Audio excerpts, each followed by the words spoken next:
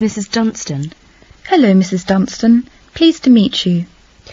All right, now, let's see. Now, you're interested in attending university in Canada, is that right? Yes, and I have a lot of questions to ask you.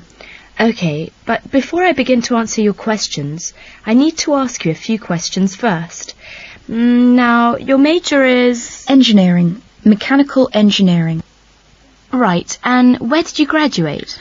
I graduated from the Beijing Institute of Machinery in July 1998.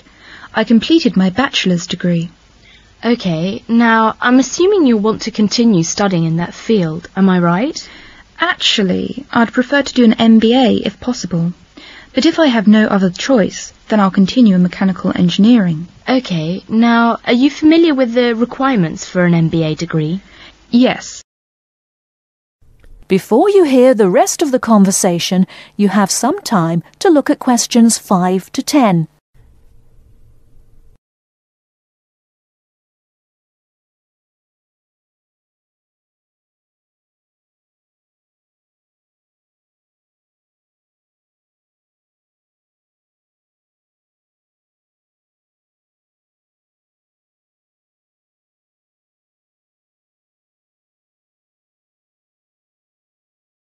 Now listen and answer questions 5 to 10. I think I need to do well on the GMAT, and I'll definitely need the TOEFL or IELTS, right? That's right. You'll need at least 600 on the TOEFL or 6.5 on IELTS. In addition, you need to have completed a bachelor's degree too. Did you take the GMAT yet? No, but I plan to take it in August. The requirements for a master's degree in engineering are a little different. You'll need to take the GRE and of course the TOEFL or IELTS. I see. And when do I start to apply? The best time to start the application process is in November or December of the year prior to your intended year of study. Application forms are usually available in September or October. Which schools in Canada offer the MBA degree? Of the approximately 50 universities in Canada, 20 offer an MBA. Here's a small booklet summarising Canadian university programs. You'll find all the information on page 22. Great. Thanks. And how about tuition and scholarships? Tuition for MBA programs has been steadily increasing. Some universities now charge the full tuition, meaning that there is no government subsidy. Those universities cost about $10,000 per year, and it's a 2-year program. Other universities are still government subsidised, so the tuition is only about $4,500 per year.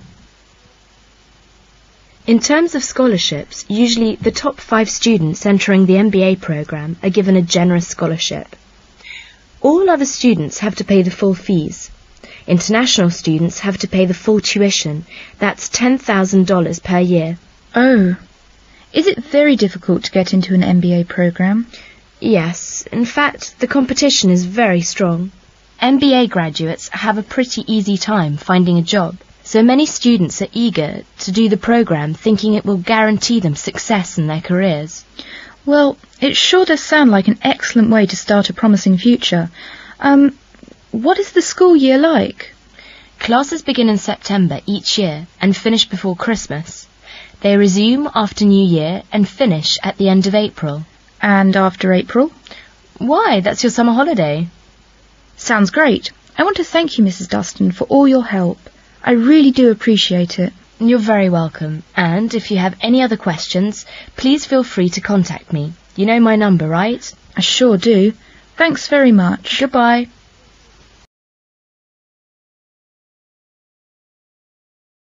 That is the end of part 1.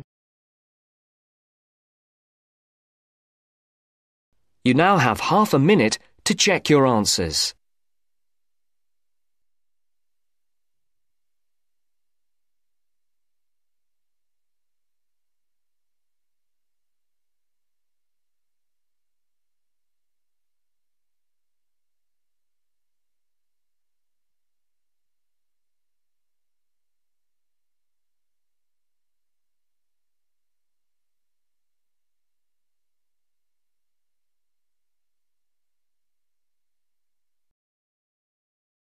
Now turns to Part 2.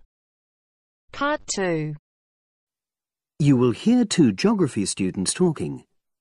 An older student, called Howard, is giving advice to a younger student, called Joanne, on writing her dissertation. First, look at questions 11 to 14.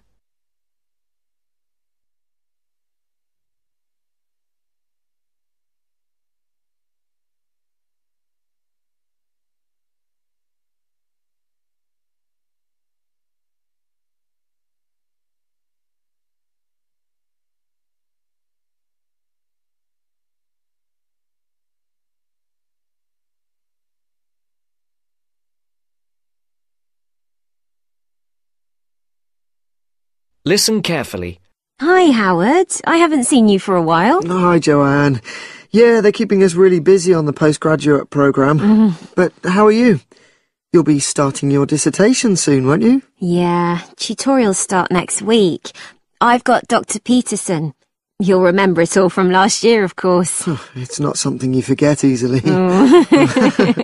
But seriously, although I didn't expect to enjoy writing my dissertation, and in fact I didn't really find it much fun, I wouldn't have missed the experience.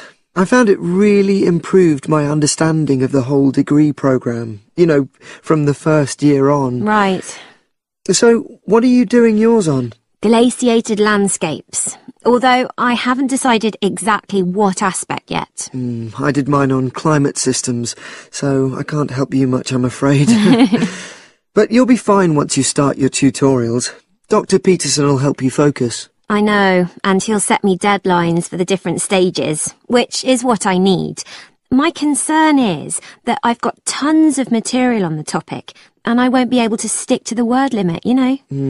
I remember I had different concerns when I was doing my dissertation. Last year?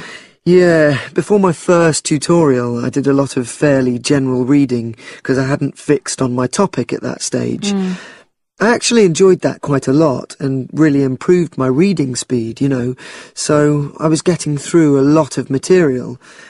I was frightened I wouldn't remember it all, though, so I got into the habit of making very detailed notes. So, did you find your tutor helpful in getting you started?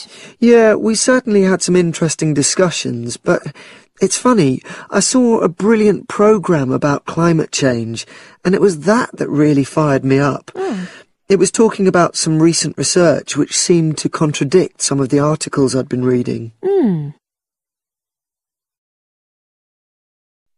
Before the broadcast continues, look at questions 15 to 20.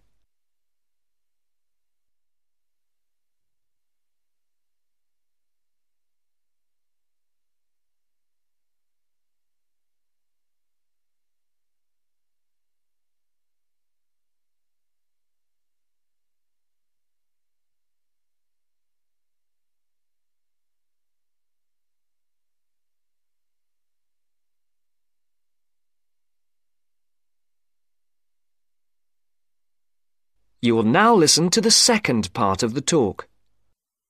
So you say your tutorials start next week? Yeah. Well, the first month's crucial. You've got to meet your tutor and decide on your focus, but don't become too dependent on him. You know, don't see him every week, only when you want to check something. Right. Once you've got the focus, you've got to get reading. It's helpful to look through the bibliographies for all the course modules relating to your topic, and get hold of any books you think you'll need. I haven't got much money. I mean, get the books from the library, far better. And I suppose I should prepare a detailed outline of the chapters? Yeah, absolutely. But don't feel you have to follow it slavishly. It's meant to be flexible. OK. Now, I'm someone who likes to get writing quickly. I can't just sit and read for a month. Not like me, then. But if that's what suits you, you know, your natural approach, then you really ought to start immediately and write the first chapter. Right. Now, Joanne, about the library, it's worthwhile getting on good terms with the staff. They aren't always helpful with undergraduates. I suppose they focus on postgrads more. Maybe. But show them you're serious about wanting to do good work. And what if I can't find what I need? Well, there's interlibrary loans. borrowing books from other libraries, but I've heard it isn't all that reliable. You're right, but you probably won't need it anyway. Be positive. The library is likely to have most things you need. And during the dissertation writing period, you can take out 15 instead of the usual 10 books. Should I look at previous year's dissertations? You can do. But I won't know which are the good ones. The library only keeps the best, and the staff can advise you. Are they willing to do that? Oh, yeah. And I'm worried about getting journal articles from the electronic library. Have you tried to find any yet? No. Well, you should. It's really straightforward.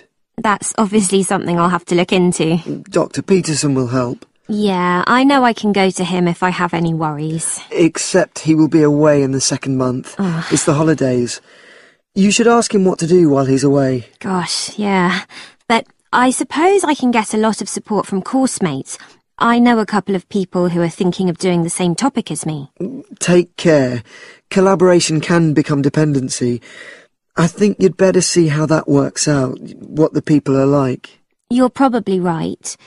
About other reading, I suppose Dr. Peterson will recommend plenty of good articles to get me started. One thing I'd find out is what his attitude is to internet sources.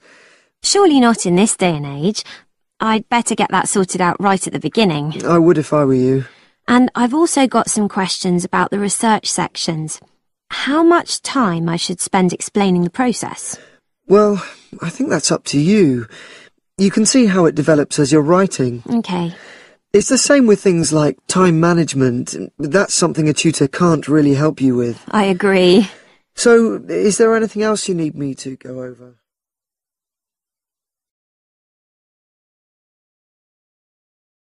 That is the end of part 2. You now have half a minute to check your answers.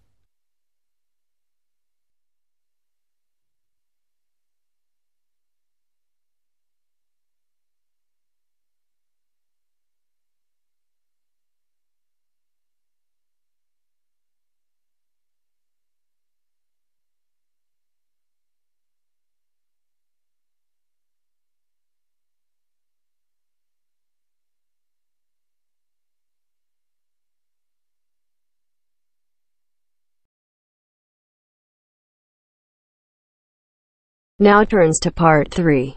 Part 3. You will hear a woman talking about a number of different beaches to a group of tourists. First, you have some time to look at questions 21 to 25.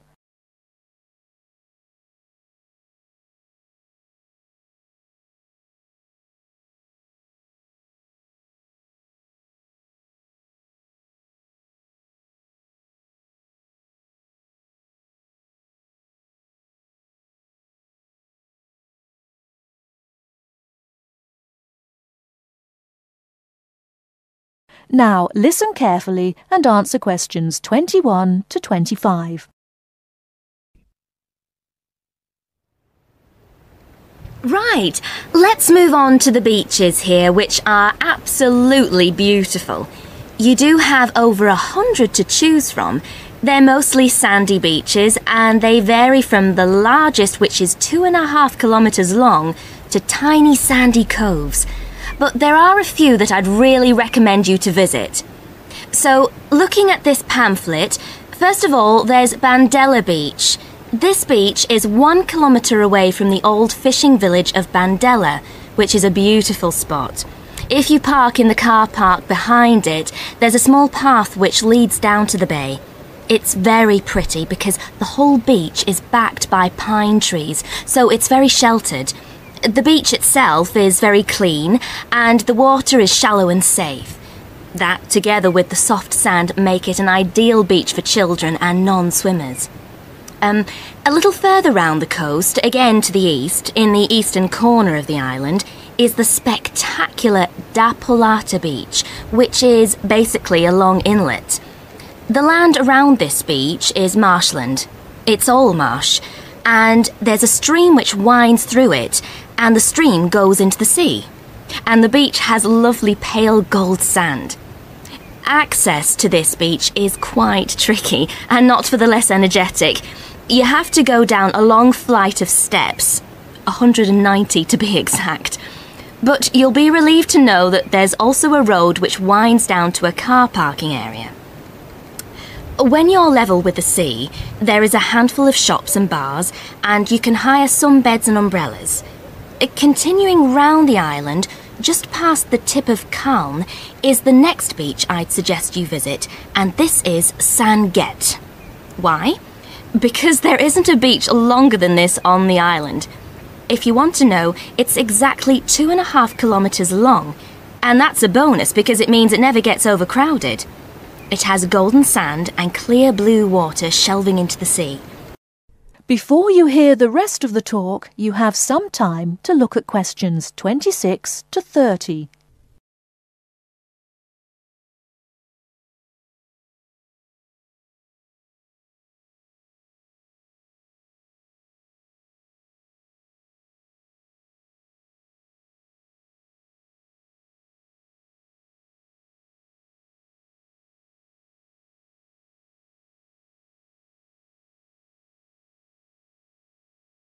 Now listen and answer questions 26 to 30. It has golden sand and clear blue water shelving into the sea. There are several beach restaurants to choose from, and water sports are available when the water is calm. But check first. This beach operates a flag system, as the sea can get rough and you should always swim between the flags. There's a large car park which gives you easy access to the eastern end of the beach, but the western end is much quieter and more wild, as it is harder to reach. Blanaka is another popular beach, just in the northwest corner of the island. It has incredibly white sand and sparkling water. There is ample car parking here and plenty of bars and restaurants. Blanaka has white cliffs all around it, and for those of you who'd like a little more to do than just lazing on the beach, there are caves here which you can explore in the cliffs, and you can also dive into the water from rock platforms along the side of the cove. Well, my final recommendation for today is Disador. Now, this beach isn't quite as easy to get to as the others I've talked about. It's quite a remote little beach, tucked away here next to Blanaka. You can reach Disador by a steep slope which goes over some sandbanks. The beach itself is small and pretty, with reddish-coloured sand and some stony areas on its eastern side. Despite being quite small, the bathing is good, and you can also go fishing here from the rocks at either side. It's a good idea to take some food and drink with you if you decide to go here, as there's only one little bar which isn't always open. So, that should give you plenty of ideas to choose from over the next 2 weeks. And if you have any further questions... That is the end of part 3. You now have half a minute to check your answers.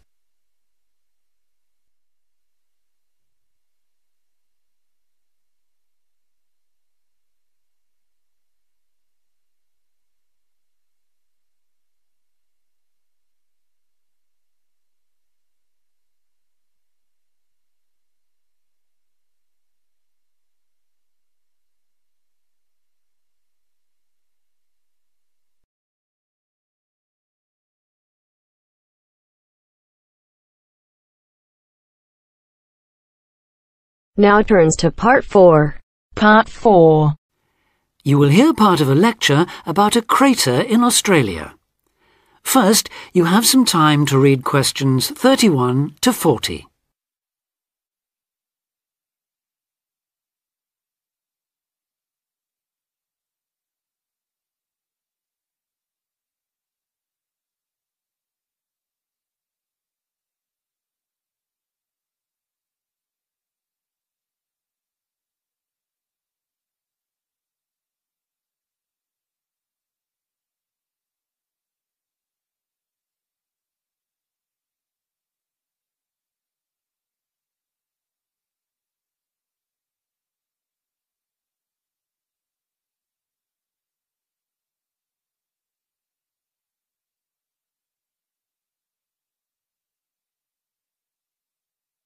Now listen carefully and answer questions 31 to 40. Lake Acraman in South Australia is Armageddon for the purist. No other meteorite impact on Earth has stamped the surrounding rocks with such an abiding, unequivocal geological record of collision, earthquake, wind, fire and tsunami, the giant waves formed by major Earth movements. The story it tells is elemental, without dying dinosaurs or even Bruce Willis to complicate its simple message of destruction. First, the numbers.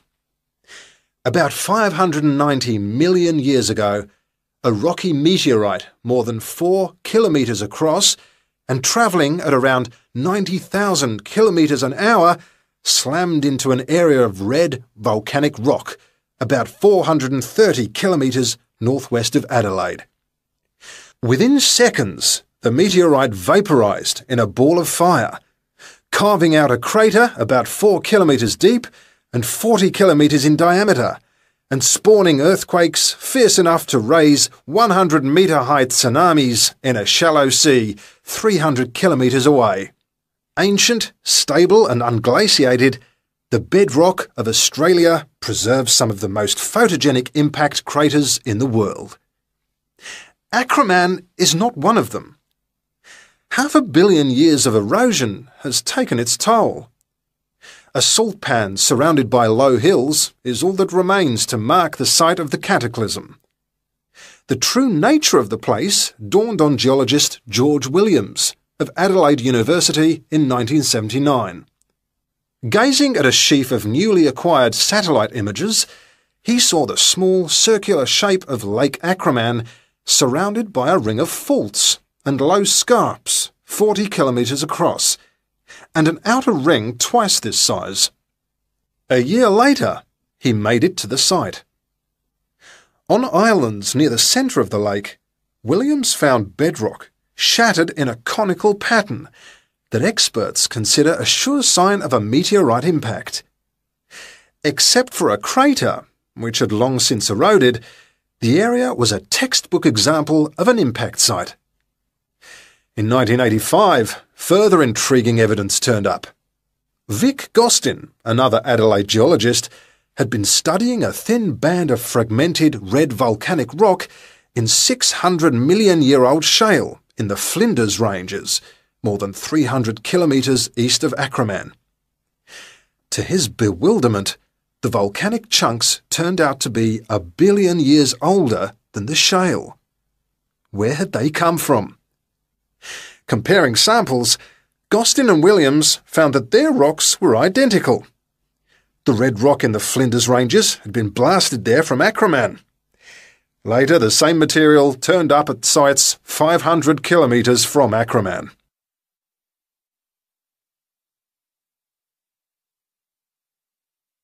Everywhere, the bands of fragments showed the same structure. Coarse pebbles at the bottom, then a cocktail of silt and sand, then layers of increasingly fine sand, distorted on top into a wavy, scalloped pattern. These layers also show, step by step, how the meteorite transformed the floor of an ancient sea hundreds of kilometres away, according to Malcolm Wallace of Melbourne University. First came the earthquake. Travelling at about 3 kilometres a second, shock waves arrived offshore within a minute or two of the collision, stirring up the water with clouds of silt as the seabed shook. Then shattered rock from the explosion arrived by air. Pebbles and boulders crashed into the water, reaching a depth of about 200 metres within a minute. One day they would become the lower band of the Flinders Rock. Sand took up to an hour to come to rest, finally bedding down with the silt that was also now settling on the sea floor, as the effects of the earthquake died away. This mixture would eventually form the next layer. About an hour after the meteorite's impact, huge waves rolled in, leaving the ripples on the surface that later hardened into rock. Clear as mud is not an oxymoron. In Acraman, the arid, timeless Australian outback has preserved the closest thing the earth can boast to a perfect pockmark, the pinnacle of imperfection. That is the end of part 4. You now have half a minute to check your answers.